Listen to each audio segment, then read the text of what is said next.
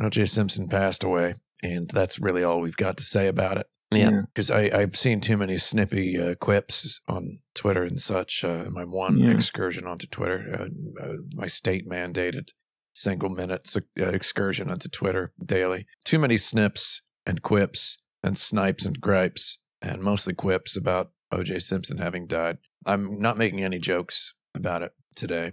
Give me a couple of months, because that's how I like to do things. I will say, however, that I hope Billy Joel is rewriting We Didn't Start the Fire to include the phrase, O.J. passed away. What else do I have to say?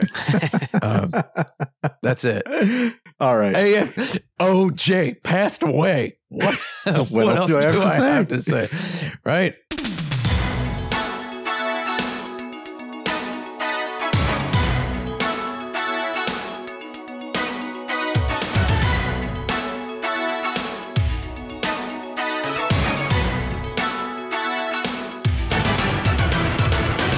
The legend that a girl who want to get a chance with her dance be cool. This is issue 334 of the Insert Credit Magazine, where I'm J. Jonah Jameson, and these three video game experts have to bring me pictures of Spider-Man before I sound a horrible buzzer.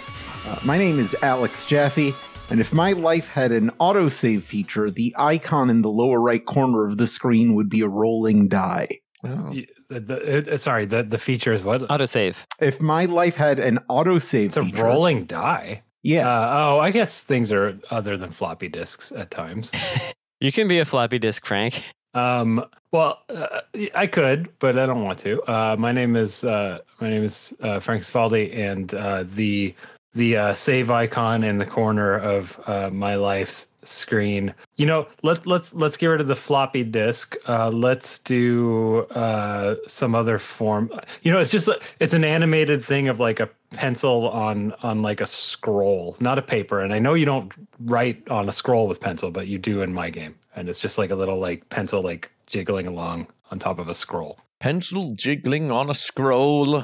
I should have rhymed that with something. I'm Tim Rogers, and this answer is very clear for me that if I had an auto-saving feature in my life, the corner in the lower right side of the screen, the lower right corner, would display a rotating triangle, an equilateral triangle, because it's the simplest shape and it's easy, and I've incorporated them into many things I've visually designed over the years, and I like triangles. And like equilateral triangles, and also like high frame rates. You can't have a spinning circle unless there's a little thing on it, unless there's a design on it of some sort. Like the Mac OS beach ball, as it's called.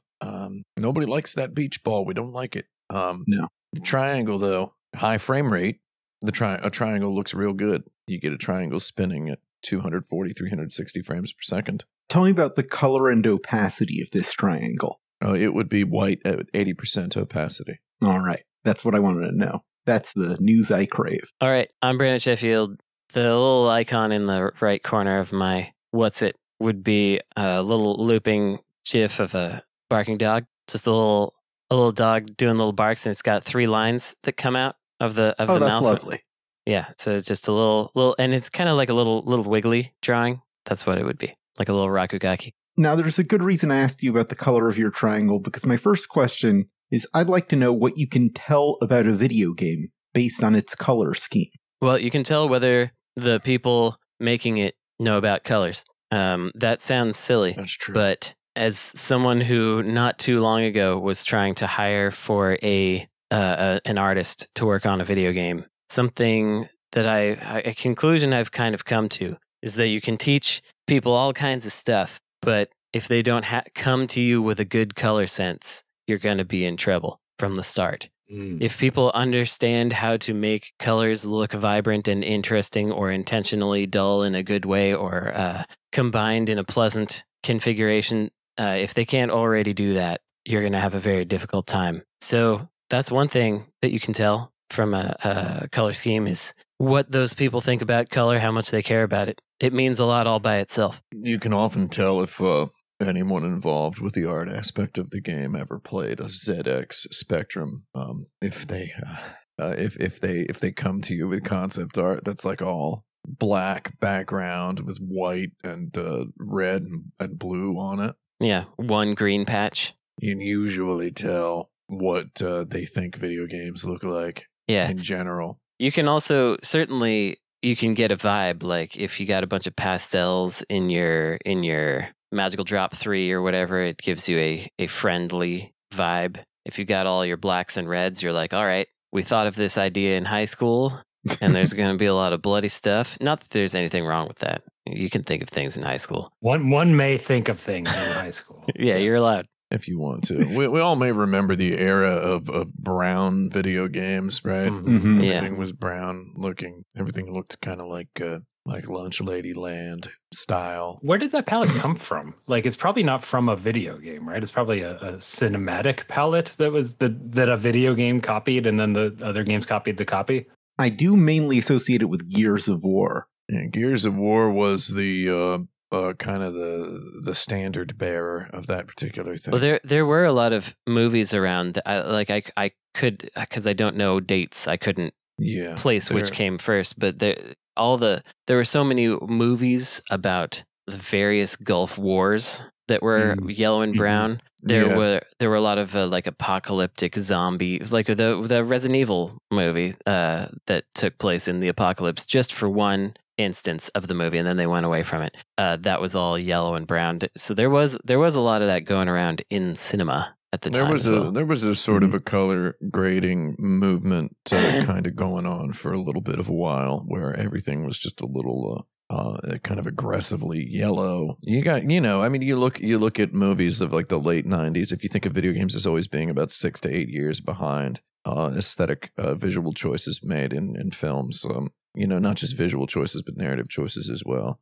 You would see some stuff that was just kind of a filter. I'm thinking of like Steven Soderbergh movies, like where out of sight it's all orange in some scenes, and then in the Detroit scenes there's a blue filter on everything. A lot of formative films of the late 90s would slap a filter on whole set pieces or settings. So you ended up with video games that did sort of the same thing, but in that glacially paced video gamey way, where in Gears of War you basically got your brown filter, your tobacco gold filter on the whole game, and it was just a shortcut to realism or verisimilitude or immersiveness. And you got the same thing coming. I mean, movies like Batman Begins, Dark Knight around that time, they made a couple of visual choices where stuff just kind of looked colder or warmer or than nature would or could or should. I mean, these days we've got if you look at color choices, if we believe video games and movies have fully become their own things at this point that are also just kind of infecting one another seemingly at random. Today's problem with movies is HDR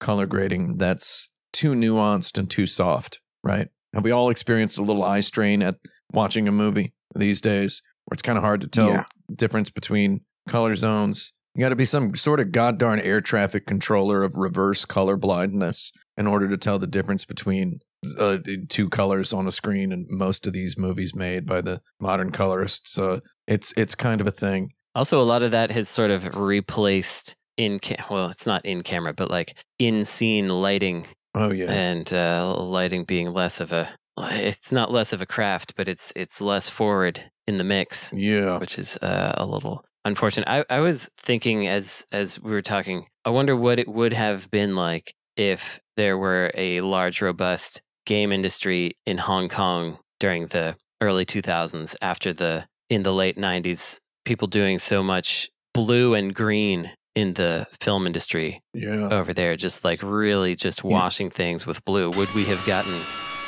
Thought experiment for another time, I suppose.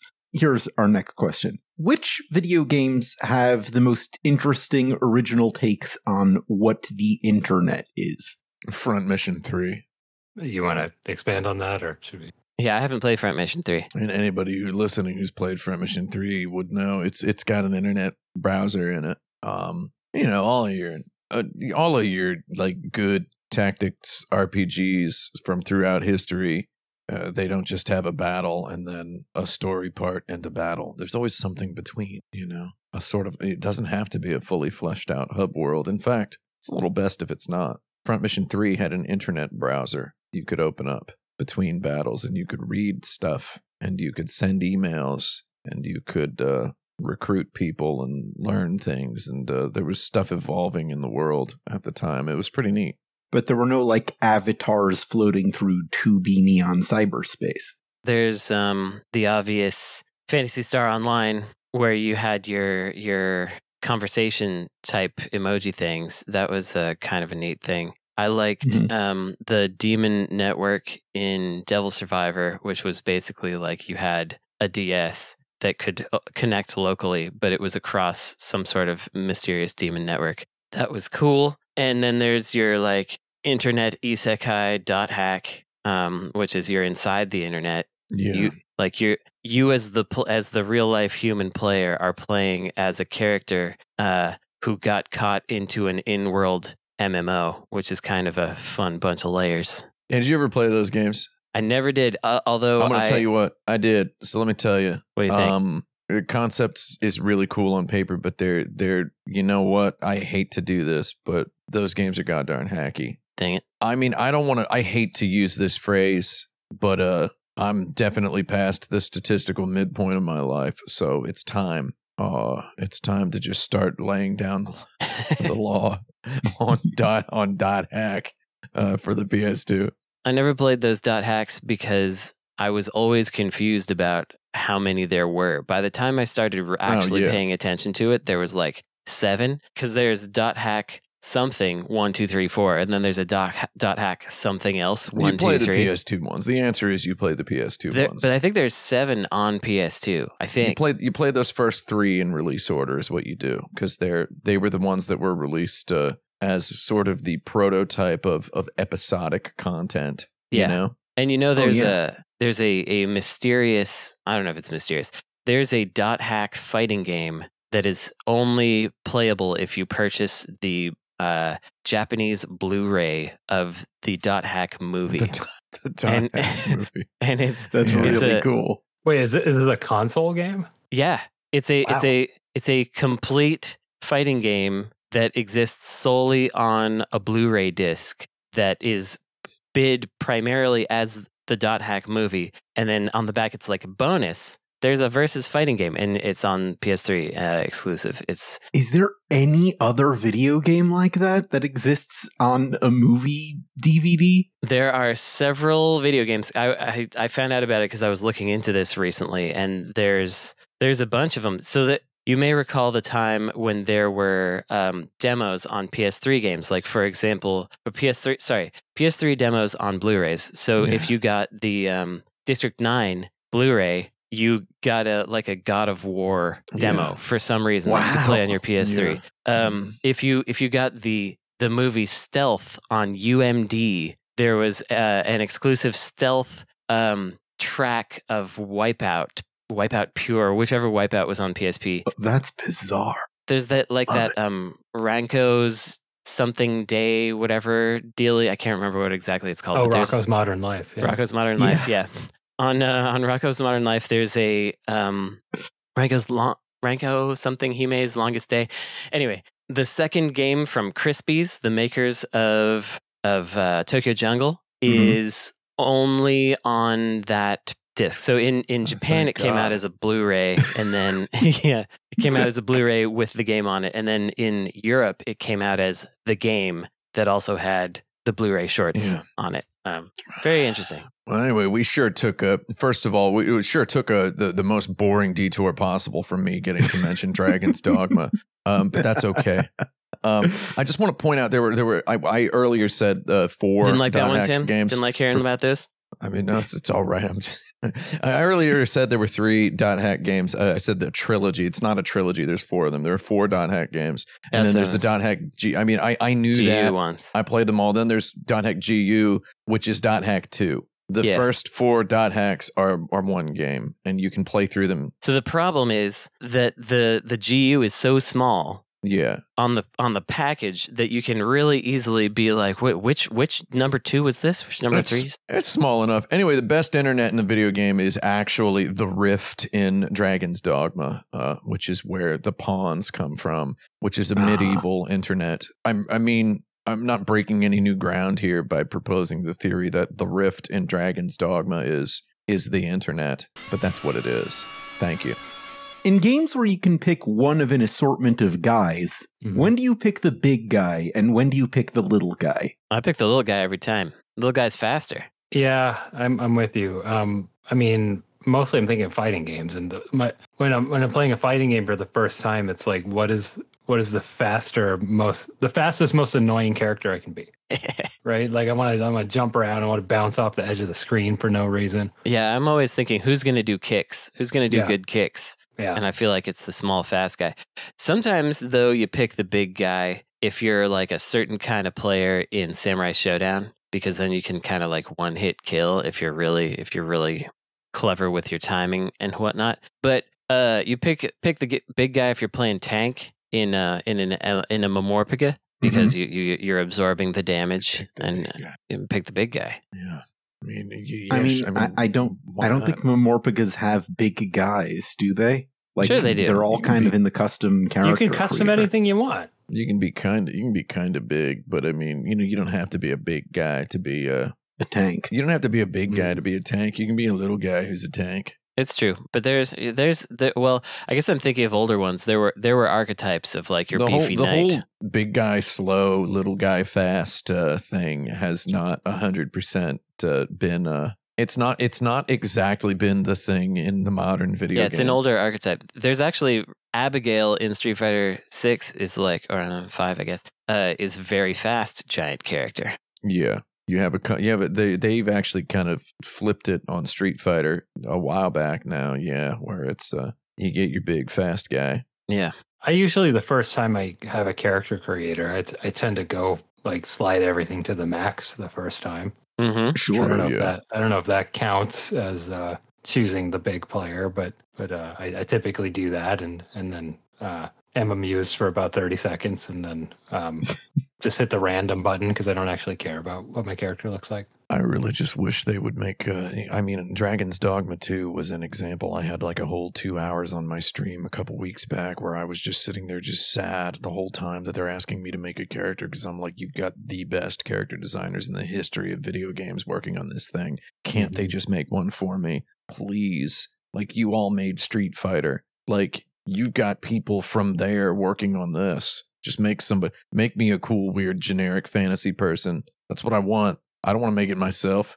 I know a lot of people specifically play these types of games for the character creator, but there should be an array of attractive default options as well. The problem there might be the problem I had with Baldur's Gate 3, which is I'm like, oh, these are great characters. I'll just pick one of these. And then it turns out that it's their story. Right. You basically destroyed that character existing in the story by playing as them. You no longer get to like understand that character. Yeah, in I forget if I mentioned this, but in Baldur's Gate 3 I was using that character creator, and then I was made aware that I was just making Elena from Street Fighter 3 without realizing. I was made aware. Did they tell you that? Did they put a pop up? Yeah, there's a little pop up. Certain parties in the home were like, "Are you just making Elena?" And I was like, "Clippy popped up." Whoops.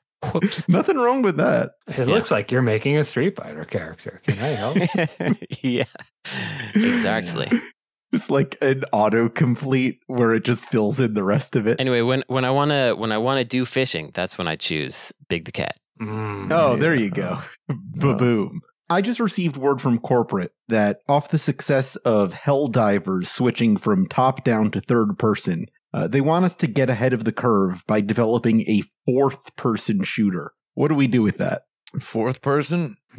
Fourth person. I could see the marketing folks from like the Rainbow Six games saying that was fourth person because you have to control other people as well as your own character in third person. Yeah. It wouldn't really make sense, but I could see that happening. We skipped kind of like Windows 9 here. We kind of skipped right over the second person shooter, a game where you just get shot, which I guess any Call of Duty can be a second person shooter if you aren't good enough, if you know what I mean. Right? Yeah.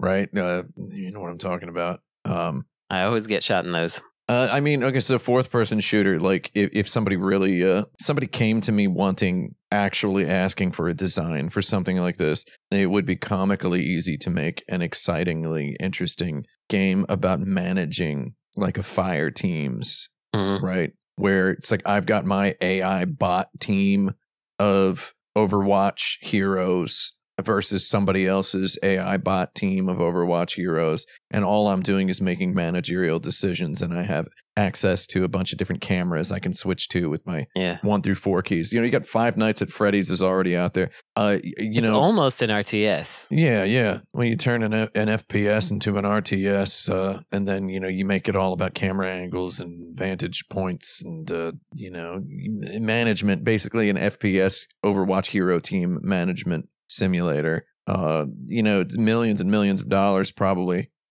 to make something like this, but I don't know. It's not what I exactly want to do with my life, but I could do it. If anybody listening has, you know, 100 mil, something like that, I'd be bored, but I could do it. 5 years. So is it third person shooter? Was that the specific? Fourth person shooter. Fourth person shooter. Okay. Yeah. We would market this as a fourth person shooter. It would even be called Fourth Person would be the name of the game. The fourth person. Yeah. The fourth person is the woke sequel to The Third Man. The Third Man. We're halfway to the seventh guest. Oh no, the woke sequel. Oh, that's pretty good. Oh boy. Yeah, fourth person shooter. All right, well now that's what the game is. Wait, why are they called third person shooters? That's so woke. Shouldn't it be called third man shooters? Right? Right. Well, still, when you get an extra life, you get a free man. So we still have that. That's true. Yeah. Not for long.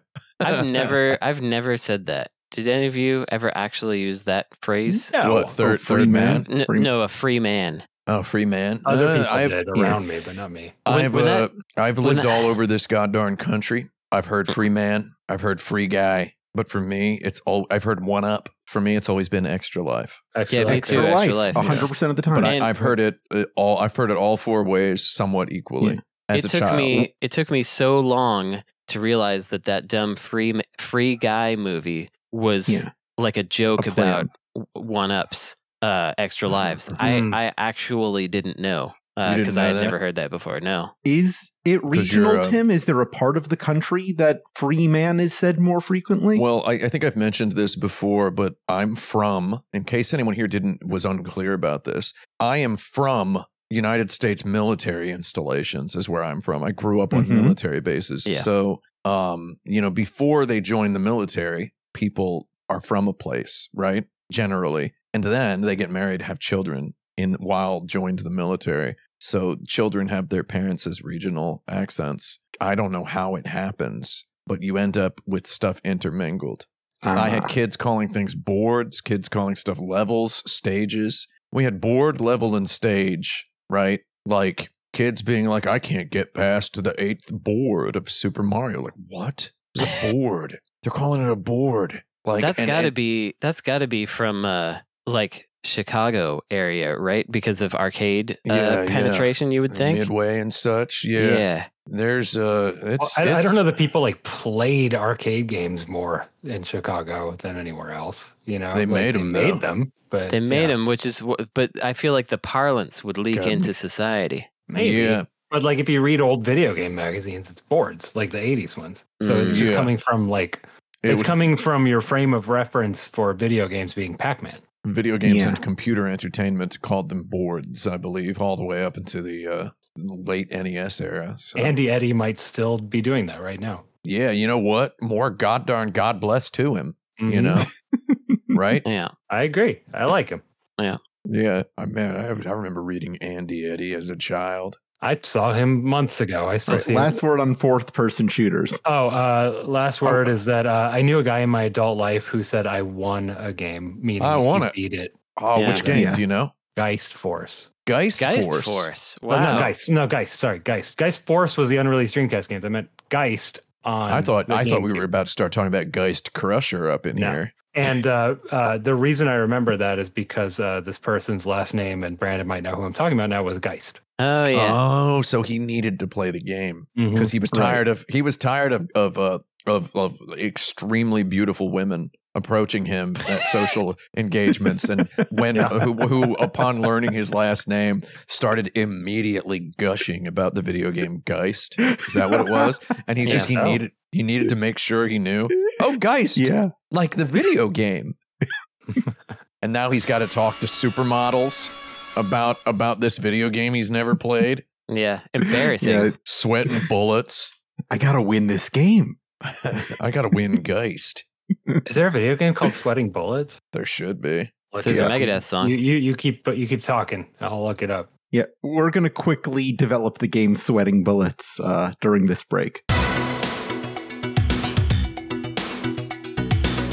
Oh, is it break time? Okay, well, there's nothing called Sweating Bullets. Oh, well. I'm gonna go sweat some bullets into the toilet. Yee-hoo-ha. Nice. Oh my God. Kaboom.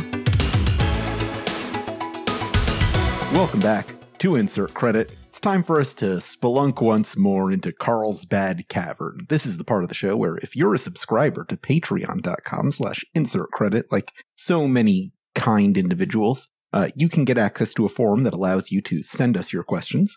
You also get monthly bonus episodes and other neat surprises. This week's question comes from Rose, who asks, what would the ideal starting lineup be for the Dreamcast 2? Starting lineup? They would just literally make Sonic Adventure 3, dude, and they would call it Sonic Adventure 3. Yeah, that's true. That's true. Oh, starting lineup means like it means the launch lineup. Okay, got it. Yeah, in some parts of the country, they call it a starting lineup.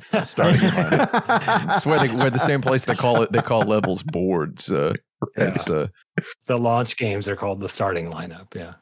In Sega City, interestingly, they call levels zones. Mm-hmm. That's a Sonic the Hedgehog reference. Sagacity. Thank you. They call them okay, zones. What are the launch titles for the Dreamcast 2? That's the Dreamcast question? 2. So Sonic Adventure 3. I think here's a question first. Are we presuming Dreamcast 2 comes out now or came out in like 2005? Now? Good question. The question specified now as opposed to that's good. That's historically. All right, so a Yakuza game, a Like a Dragon game will absolutely be one of the launch games, and they'll delay the release of the Dreamcast 2 to accommodate. Mm-hmm. Mm-hmm. That makes sense. There is definitely an Outrun and or Crazy Taxi, one of those two. Mm-hmm.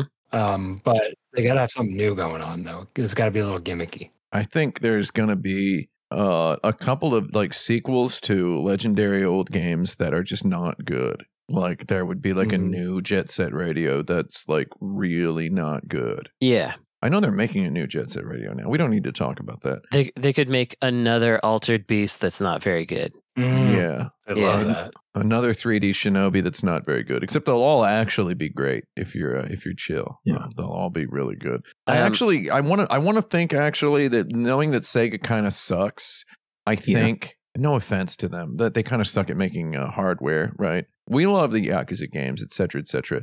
I think that they would go like the Nights into Dreams direction and not have a Sonic right away, and then possibly never have a Sonic on the Dreamcast 2. Oh, so it's the Saturn 2. Yeah. So it would basically, the Dreamcast 2 would be the Saturn 2 as well. So I feel like they would make a game that was an original IP that they then at the last minute make connected to the Sonic universe. And I'm thinking the game would be called Emerald Hills. Is the name of the game. They would connect it to the Sonic universe, but it would be like a human character living in this Sonic-like world where they very quickly Sonicify the game, thinking like a Shigeru Miyamoto putting Star Fox into Dinosaur Planet sort of situation is the game that for some reason sprang to mind. And it's just an over-ambitious action adventure RPG, sort of Horizon Zero Dawn style video game that's got too much stuff in the pot. Two things. But one, by that token, maybe instead of a Yakuza game, they'll have a Rent-A-Hero game. Yeah. Okay. And like this. Try to bring that back. And then my other thinking is that they'll still have a chip on their shoulder from when they felt like a lot of the things Nintendo did with the Wii were just things that they had started with the Dreamcast, like the motion control in the fishing controller. And so they'll be like dead set on having a peripheral that's like weird. I think they'll try to bring back typing of the dead with a No, foolishness. I'm thinking light gun games. They're going to go straight. They're going to be like try to have the ultimate luxurious light gun game experience. Because the Ghost Squad and whatever for the Wii, that game was cool, right? It's true. Should the Wii not have been a golden age of it should have light gun games? Should have been. What happened we didn't there? Exactly have it. I worked on a light gun game for the Wii called Wicked Monsters Blast. The problem was you had to have these big plastic pieces of crap to slot the Wiimote in to make it feel. Was this a Wii game or was this a Malaysian VHS tape? Like what? It was made in Thailand, Tim. So. Oh, that rules, man! Yeah, that's good. Yeah, that's even better. A Malaysian VHS tape. Yep. So I think they're gonna have like a new original IP that's just not cool at all, like a new platform hero. Sure. I think it's a Billy light gun Buckets. hero. No, Billy Buckets. Billy Buckets. Billy, and he attacks things with his bucket. And he can throw the bucket at a wall and like catch it on his head, and then like buckets on his head. But when he does that, he panics and runs back and forth, and he's invincible when he does that. You know who's going to be in charge of this project? They're bringing Yuji Naka out of jail. Yeah, he's going to direct Billy Buckets. He's going to have 2 ankle bracelets and 2 wrist bracelets, and he's going to have a battle royale collar around his neck. Yeah. He's only allowed to go between his house and the Sega of Japan As office. soon as he thinks about insider trading, his head blows up. Yeah, he's been enlisted by Amanda Waller for the Suicide Squad to develop this one game.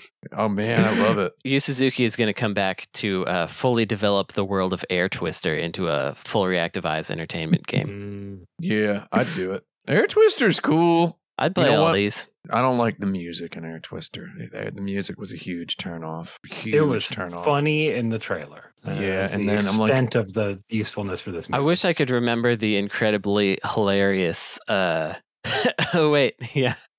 Matthew Kumar was in the home today. Not today. Earlier in the month, he was talking about that soundtrack, and he was like, "It was basically she's a chiller bean."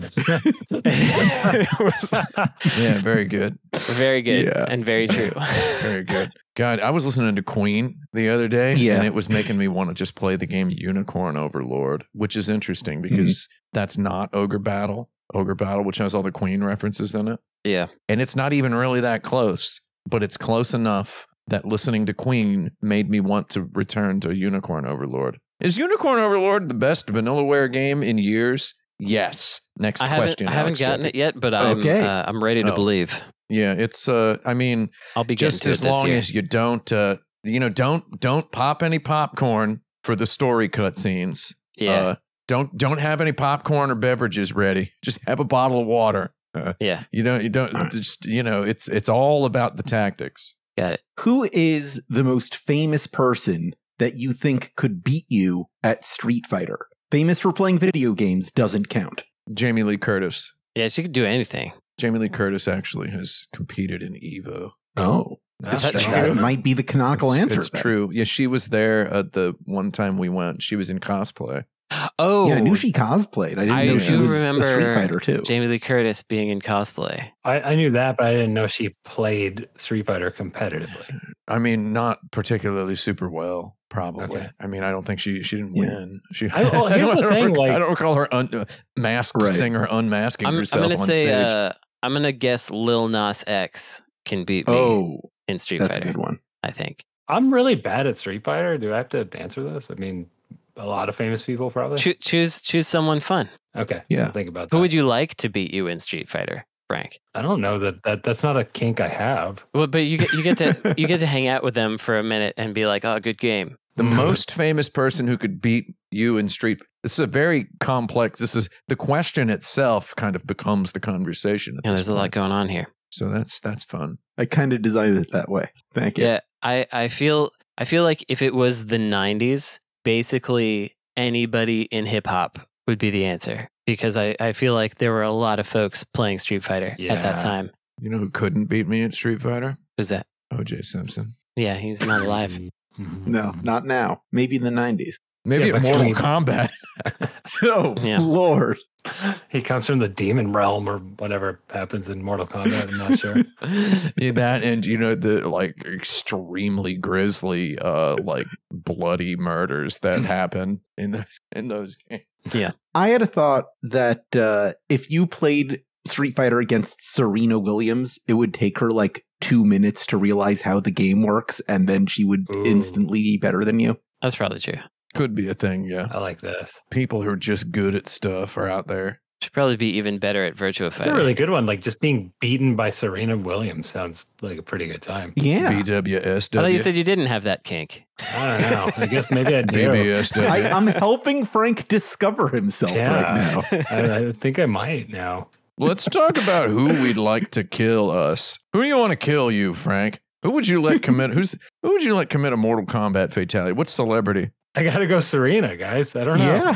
Yeah. Yeah, that's good. That's a good one. Brandon, what celebrity would you like to commit a Mortal Kombat fatality on you IRL, ending your mortal life? Maybe Michelle Yeoh, because she'd Ooh. do a really impressive, like very long kick, and my head would just pop right off. Oh, that's just really good. rocket into space. Could be good. Okay, how about you, Alex Jaffe? I have a question. Is this in public, and can the person who kills me be convicted for murder? You're on death row and it's on TV. So, Oh, I mean, so this is a state-sponsored execution. yeah. So they're do getting you- paid to kill me. Mhm. Or they're granting a make-a-wish. I heard that they got rid of the Yeah. last meal rule. Yeah. That's a joke. I don't know if that's true. It's kind of like the guy, the inventor of Segway rolling off of a cliff, or the inventor of the Atkins diet dying of a massive heart attack. I don't know if it's true that they got rid of the last meal. They got rid of last meals, but they do let you choose your celebrity executioner. It is the year 2028. Jaffe, you're on death row for All right. podcasting. What celebrity do you get to kill? And celebrity has no choice. They have to do it. I'm going to say John Cena. Because John he'd Cena. be really nice about it. Mhm. I think it would be a very comforting final few moments. You might get suplexed. He'd be particularly apologetic. Would you want him to punch you? Dealer's choice, man. He's the pro. But you might ruin John Cena's life by doing so. That's the direction I'm going. Yeah, like whose life can I ruin by legally obligating them to murder me on television? So, Yeah. Frank, how would you want Serena Williams to punch you in the heart? Is that Well, I this? don't want to ruin her life anymore. Okay, So that's interesting. that's where I'm going. I hadn't considered the Okay, the, well the let's ramifications of Yeah. I this. think Michelle Yeoh has already killed. Oh, so yeah. let's assume this is like a shake and bake clone where they make a clone of the person, has all of their memories, and then it turns into Jello and falls Oh, that's through. not as appealing anymore. Yeah, I want it to be the actual It person. looks really real to you, and you don't know. So it was just for me. Yeah, you don't know that it's not the real person. But it's so realistic. Well, then in that case, I would still want to ruin someone's life. And it's sponsored. It's sponsored by Shake and Bake. We have to say to make sure it's a Shake and Are they Bake, wearing a shake and bake shirt? Shake and Bake brand clone. Mine is I would want Sheena Ringo to shoot me in the stomach with a small pistol. All right. And that's what That's I how would you want. want to die? Yeah, I'm gonna get shot in the stomach with a small pistol, a vest That's pocket. hard. Yeah, that doesn't sound fun. A vest pocket, I think, would be the gun I would choose, and then I would just stand there. Well, I would be on the ground. That's what I would want. Yeah. The crowd goes wild. Woo! And then she sings a little song. Sounds a little something like this. No song. I'm not hiring. We're not. No, she might be so overjoyed. She gets enough of that from everybody else. Yeah. That's fair. Here's a question from my personal dirtbag. A question that's been lingering in the maybe I'll ask this someday file I've got. What is the drinking a caffeinated beverage right after taking a melatonin of video games? Well, I can't take either of those, so I'm going to have to do some workshopping here. But we're talking about slowing down and speeding up at the same time is what we're talking about. Yeah, just to see which wins. Yeah. Interesting. Yeah. Is it possibly this sounds miserable, but so does taking a melatonin and caffeine. Is it possibly playing a game on your phone, like doing your dailies on your phone while a cutscene is happening in a game that's on your big screen?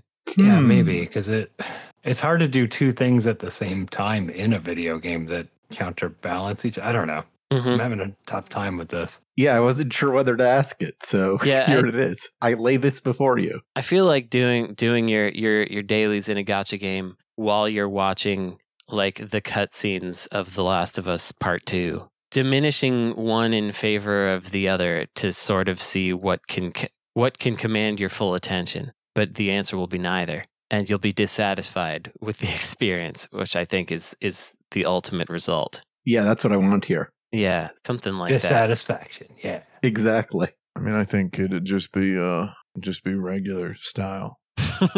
I mean, just basically turn it on a video game for fun and playing it. I think it's and then not have fun. It's the same thing. I mean, how much caffeine are we talking about, and what's the milligrammage of the melatonin? Because that's a good question. These things matter. I think the spirit of the question is: it is enough to affect you. Is it in both directions? Not a cup of coffee and 10 milligrams, 5 milligrams, something like that. Because I mean, I gotta say, it just seems kind of regular. You know, here's one thing that came to mind is there was a time where a lot of companies, especially French ones, wanted to do things on the DS or other platforms where there's like two guys and one's on the top of a platform and one's on the bottom of the platform, and you have to do things with both of them to make them get through a level. And it's never been fun, but people keep trying to do it. I feel like that's kind of in the zone for me, like just playing one of those. I think the full answer to this question is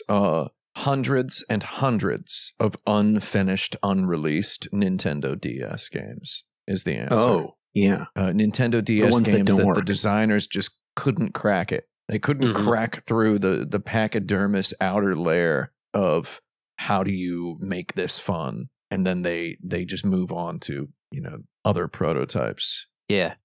Henry Hatworth was a game that did come out. It was a platformer and a puzzle game. Wow, that did exist. Yeah, wow. And you had to play them both simultaneously, and it was like, oh man, I don't know if I like either of these Henry things. Hatworth, yeah.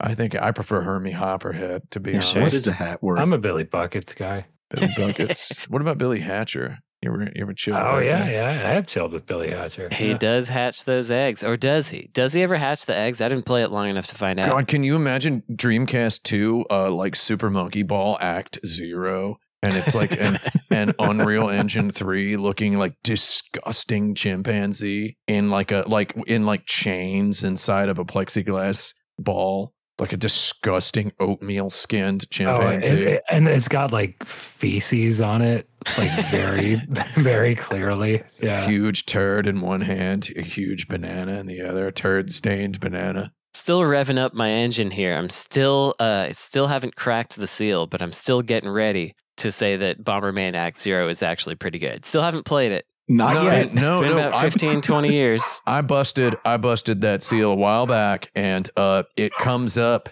all the time still in discourse. You see people bring up Bomberman Act Zero, and it's like, Bomberman was a grim sci-fi game, dude. Look at the box art of the original Famicom version. It was always had a grim sci-fi veneer. You're a robot slave attempting to break out of an underworld. Like, I mean, it was always there, man. Yeah. Leave Bomberman Act Zero alone. It's a pretty decent video game, actually. I played it. Whatever. I'm gonna give it a shot. One of these years, it's happening. Oh, fire it up. Just plug it in. Smoke it. Because I don't want to like spoil anything, but we're on episode 334 here. We're about 26 episodes away from hearing a lot from me about Bomberman Act Zero. So get excited. Oh, really? Nice.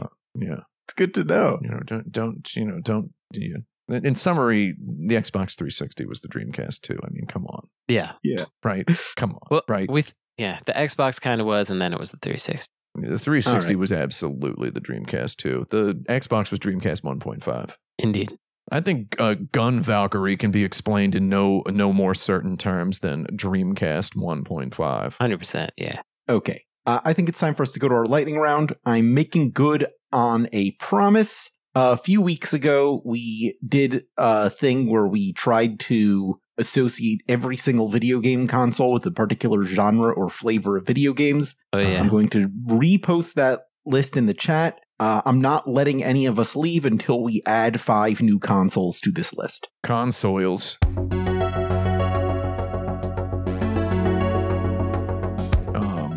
Consoles? or systems, as it were. Some people call them consoles. Some people call them systems. Depends where you're from. Yeah. So How about Nintendo Wii U? How's that? So definitive like genres? Yeah. Okay. Yeah. What's the Nintendo Wii U? I think it's down ports from the other systems with stuff tacked on.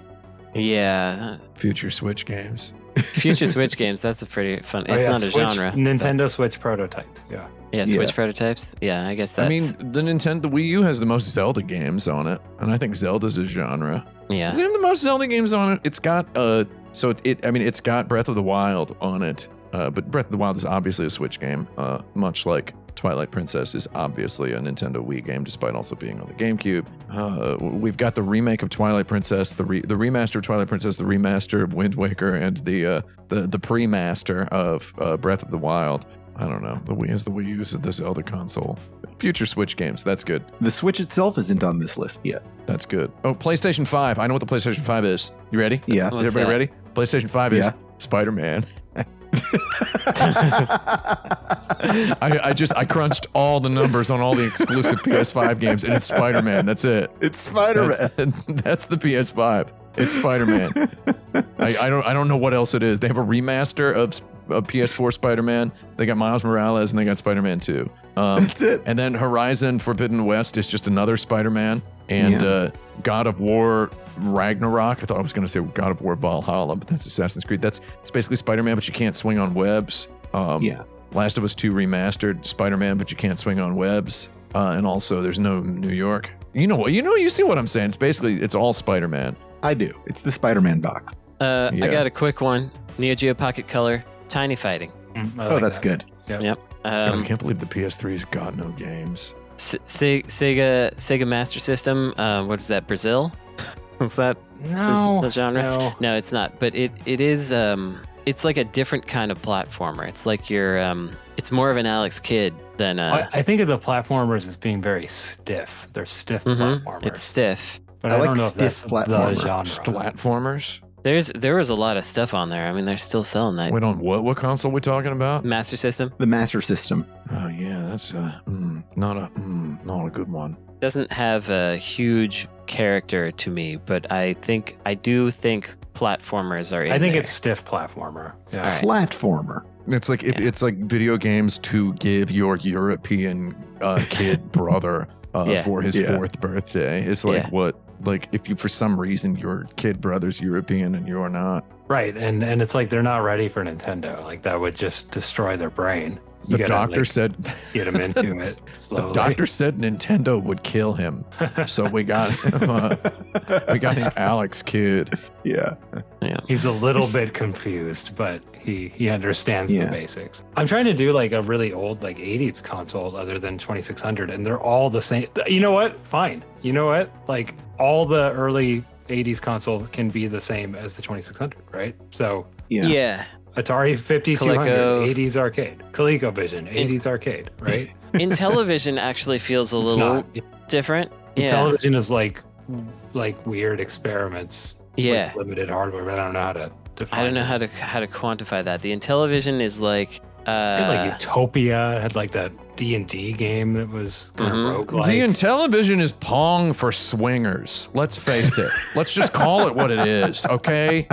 You ever met a person who with fond memories of the Intellivision? You know what's going on with those guys. You know what their fond memories are. Yeah. These California guys wearing leather pants at age 65 or whatever. You know who I'm talking about. Not a specific person. I'm talking about a guy I met at a hackerspace once. I was there because I was promised money. That's Intellivision, okay? I mentioned liking video games. The guy was some sort of an investor. He said, I used to have an Intellivision. True story. That's the end of my story. What about the Xbox? The pre-Xbox 360 Xbox, the first Xbox. That's a Dreamcast 1.5. Halo. It is Halo. Actually, what I think of is PS2, but better graphics. That's true also. Yeah. Yep. Well, so what's the PS2? Third-person action adventure? Yeah, I do think FPS with Xbox, but that really is truly because of Halo and not really anything else. But Halo and Halo Killers. Halo's a darn tootin' good one. Well, it's true. It's true. I think we need one more. One more? All right. Okay, we got all the PSs. We got the Xboxes that count. We got PlayStation Portable. What about that? Well, we can do Xbox One. It's a computer. Xbozone? Yeah. It's Game Pass is what it is. It's Game Pass. Oh, yeah, I like that. Xbox One. Yeah, I like that too. Yeah. What about Xbox One X, though? It's also Game Pass. I don't know about Game Pass. Game Pass ain't Game a Pass genre. in HDR. Game Pass ain't a genre. I don't really think I think Xbox One is the exact point where consoles stop having identity. Mm-hmm. I think it's funny to say the PS5 is Spider-Man. The PS4 definitely had a genre identity, but Well, I think Game Pass is the same thing as Spider-Man. It's like, I don't know, this is just what you think of. Like, there's no identity here. It's just whatever's on Game Pass. load something up, see what's in your bong. Just light it and smoke it. Yeah. Just set your whole bong on fire. What flopped into the bong today? I'm happy putting Game Pass there. Are we going to remember what Slatformer on this list means next time? No. Stiff. No. That's part of why I want to keep it that way. Splatformer. It's Splatformer, Jaffe. All right. Stiff. I like platformer. Slatformer, but fine. No, that's wrong. Splatformer is maximally funny because it's 3 consonants in a row. It's all about anybody out there who's like world building for a fantasy novel series. Try putting 3 consonants in a row sometimes. Yeah, it's short for St. Louis Platformer. I'm not talking CHs, THs. Those are just one consonant. They would have been in the old days anyway. Back, before movable type. They would have been, we would have combined those. Let's try putting 3 consonants in a row. Give it a shot. Okay. Is that your recommendation for this week, putting 3 consonants in a row? No, stop. Yeah, no, forget that. Okay. Maybe it's time to give our recommendations. Maybe it is time. Okay, well, I'm going to start off with the traditional apology tour. Yeah, here we go. Everybody's favorite segment. Oh, yeah. Lord. So I was baking those dog treats that I mentioned a while ago, and I mentioned to certain parties that live in the house that mine always come out different and weird. Why are mine always puffy, cake-like dog treats, and the ones that this other person makes are more like little dog cookies, Cake-like dog treats. and through various conversation confusions, it was revealed that despite the recipe always having said 1 cup of flour, in actuality, it was a half cup of flour. And That makes so sense. now that I have imparted to you this dog treat recipe, I feel that I have to update it to be the correct half a cup of flour, 1 egg, Have a cup of flour. half a cup of a wet ingredient such as pumpkin or yogurt or something, and then a 1/6 of a cup of peanut butter, and also all of your dog treat dust from whatever other dog treats you have. So that's that. I got 2 little dogs, what were basically manufactured in a clean room for building CPUs, so they can't have any flour. So Oh yeah, anything gluten adjacent, they can't consume. that's too bad for them, little guys. They're little microchips, these dogs. And then I'm going to recommend somewhere, I think it was maybe on the forums, I shared a Klaus Nomi thing, and someone mentioned that they couldn't unsee it or whatever. And I said, good, because Klaus Nomi's cool. And so I'm going to recommend to everybody, if you want to see a weird Pierrot-like German person sing some virtuosic nonsense, check out Klaus Nomi singing Cold Song live. If you want to hear the range of a human voice, check that out. It's pretty cool and neat to see. Check that out on your YouTubes. That's what I got. I got one more, but it needs more research. So I'll get back to you later next week. Or you could do it right now and prepare the apology segment. I could. Okay, well, there's a band called Trencher from Oakland. They're kind of like a thrash crossover band reminiscent of Morbid Saint. True metal persons will be aware of that. The problem is there's about 15 other bands called Trencher, and I don't remember. I don't know how to tell you to find this one. Wait, it's a trenchmetal.bandcamp.com. There you got your Trencher. They only have 3 songs. They're very new, but they're pretty good. Give them a shot. All right. Until you find out anything else about them. Yeah. Hopefully they're cool. They're from here. They better be cool. See, I thought the research was like, I don't know if they're racist. No, Yeah, we haven't gotten there yet. it wasn't that. But that is the traditional query, especially with black metal bands, which this is not one of. But with a lot of metal groups, I remember growing up as a young person and being like, I like this music, and so they must have the same ideology as me. And that turned out to not be true a lot of the time. Yeah, I found out later. Someday you're going to learn that you don't know anything about anybody. Indeed. It's kind of like when I was young and I thought attractive people were smart. Right. Yeah. Like, well, they figured something out because look at them. That's right. But I will say that it's very funny in the reverse when you get your conservatives trying to play Rage Against the Machine at their shows, and then because they think that they miss the whole part about how that won't do what you tell me thing is about cops. They're like, they think it's about big government. Yeah, they think it's about. I think big a lot government. of them think it's about mom and vegetables. For sure, they do. Yeah, that's fair. Yeah, Frank, you got one? God darn guys. Oh, now that the recipe's been improved, I recommend eating Brandon's dog treats. Sure. Yeah, eat them up. The dust really comes through now. Yeah. To be clear, does this Daddy's Dusters. is this like to turn them into human food? I'm just kidding. That's a joke. Thank you. So what I would recommend everyone do this week is, I've watched a few Netflix shows this year, and I've enjoyed some aspect of all of them, but none so much as this latest Netflix show that I watched this week, which is called Ripley, which is based on the novel The Talented Mr. Ripley. Can we just say Netflix is the new Tubi, basically, in terms of they've done it somehow. They've turned themselves into the replacement for the cheap replacement of themselves, and they charge more money for it than they did before. It's incredible.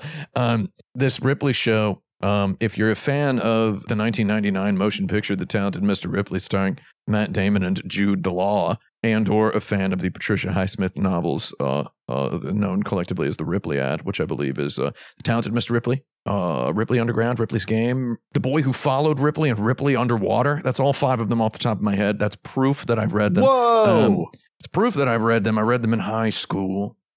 Big fan of those books. Real big fan of those books. If you've never seen the film The American Friend by Wim Wenders, that's also one of my favorite films, if you want to watch that. As is the film Ripley's Game, starring John Malkovich, another one of my top favorite films. The Talented Mr. Ripley, not necessarily in the group of my favorite films of all time. I enjoy it. But this Ripley show on Netflix, if you are, for example, a child. First of all, I know we have a lot of child listeners, Brandon's friends and such. I'm kidding. We have a lot of child listeners. I don't really even know what that would. I don't know if I should be insulted. It's just like, it doesn't really. Brandon's cousins and nephews and nieces all listen to the show. That's the half the listenership. Yeah. I'm just kidding. I don't even know if Brandon has any nephews, and I don't care. I don't care. I have nephews. Whatever. Who cares? It doesn't matter. I've got 2 nephews. Who cares? Right? Do they listen to the show? No, they wouldn't be. Actually, one of them called me just yesterday just to tell me he wouldn't be caught dead listening to this show. Yeah. And I was like, wow, do you even know about it? No, he said. And then he hung up. I think only one of us has a relative who listens to the show, and that's my mom. Yeah. So, hi, Mom. That's pretty good. My mom used to, but she bounced, man. I don't know what happened. My mom thinks I'm dead. But anyway, this Ripley show, if you're a child and you're considering a career in film, and you've seen Marvel movies, you've seen, okay, I hate to invoke this phrase, but you've seen some recent Oscar winners. You may have developed this concept in your mind that a movie, in order to be cinematic, has to be the ultra widest, ugliest aspect ratio and have the most absolutely vacant, like Walmart store brand composition, with just stuff like huge, empty, vast negative spaces, and the actor all the way on the right side of the screen to let you know they're looking at the person who in the next cut is on the left side of the screen. Like there's just a lot that drives me completely insane with, I'm going to go ahead and invoke this phrase, post-Marvel film composition, staging, blocking. I know what all these words mean, but right now I'm just saying them because I want to say, if you don't know, and you want to learn a faster way than getting a textbook and memorizing the glossary, a faster way to learn how to make something look good is to watch this Ripley show, where it is pound for pound, ounce for ounce, frame for frame, the best looking goddarn new thing I've seen in a very, very long time. I don't speak much about cinematography on here because this is a video game podcast for children. For children who would rather play video games than enjoy cinema. But if you want to see something, then talk to Uncle Brandon. Yeah. This is something I've had to explain to people many times during my life. You don't have to like it, you know. You don't have to be the world's biggest fan of this thing, but just watch it and just know this is what stuff can look like. I don't know. You watch the first 30 minutes of the first episode, and you know, if you don't want to watch the whole show, I watched the whole show because I'm a freak, and I loved it for what it was. If you can watch the first 3 episodes, episode 3 has some of the most just a gut blasting filmmaking I've ever seen, and it's something I put on at night after finishing my work before going to bed, and I'm here to consume, like I did with The Gentleman and 3 Body Problem. I'm here to just drink it down like a bottle of Gatorade, you know, guzzle it, turn it into night pee, right? Is what I'm here to do with this thing. And instead, I'm getting goddarn gut blasted by some of the best looking stuff I've ever seen.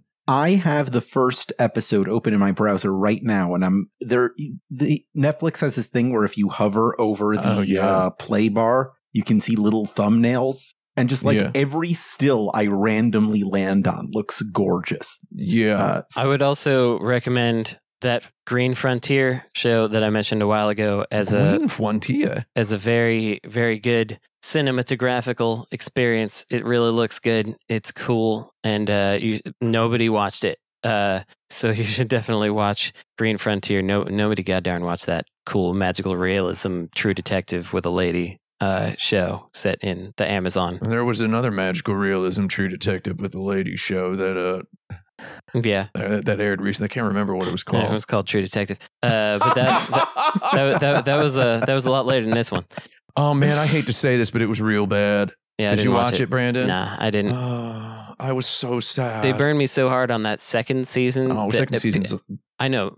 But people keep saying go back to it, and I just couldn't. I haven't. Watch the third season. I like the third season. Watch the third. The third is good. It's got Mahershala Ali and Stephen Dorff. I purchased 1 month of Netflix so that I could watch Physical 100 and some other. Stupid. It is stupid, but I need shows to watch during my food time, and that's a great one. Check out that Ripley if you're around. If you still got it. The Ripley is something that has caused me an incredibly stupid confusion, because I had been watching through all the Alien films, and Netflix keeps advertising me this Ripley with just like a very dark background and the solo character, and I'm like, is this an Aliens thing? Every time I see it, I'm like, is this Aliens? I can't tell the difference between Ridley's Believe It or Not, Ellen Ripley, from the show Ellen. I get confused all the time. But no, the Ripley show also is very, very horror branded. Yeah, I noticed that. If you're a friend of the books, as I am, you know there's... So, okay, first of all, it blows my mind. I scroll down Instagram and I keep getting ads for the Ripley show, and I keep clicking on the comments, and the comments make me want to just rip my brain out the top of my head, hair and all, because it's like, the comments are like, didn't they just make a movie of this? And it's like Matt Damon and Jude Law's The Talented Mr. Ripley, directed by Academy Award winner 20 years Anthony ago. Minghella, was 25 years ago, dude. 25 years ago. I think it's okay to do it again. I think it's fine to do it again. They missed a lot of stuff. You know what? They missed a lot of the gay stuff that has been very thoughtfully, that's saying something too. It's been very thoughtfully reincorporated back into the story. And this TV show puts it all, laser focuses it back in there. It's beautiful. It's wonderful. I've got some recommendations of my own that I'd like to get to right now. Is it Netflix? I haven't seen Ripley? it yet. I haven't seen it yet, but I might get around to it. I'm intrigued. If you enjoyed this episode of Insert Credit, or any episode, please rate and review our show wherever and however you can. Like Key Gray, who said, changed my brain, squad-a-la. You can also support us on patreon.com/insertcredit to pay everybody involved in this show, with one exception. If you'd like to sponsor our show with an advertisement or a personal message, I'm taking those. Email me at show@insertcredit.com and we'll talk. We're not entertaining any AI-based sponsors. So if you're one of those guys, Good luck. good luck. You can also join our community at forums.insertcredit.com, newly refurbished. It's beautiful. Find videos of these episodes with specially curated visuals to enhance your experience on youtube.com/insertcreditshow. This episode is edited by Esper Quinn, with music as always by Kurt Feldman. I'm Alex Jaffe. I'm Frank Spalding. I'm Tim Rogers. I'm Brandon Sheffield. And the winner of this episode was Frank. Congratulations. Why not? Wow. Yeah.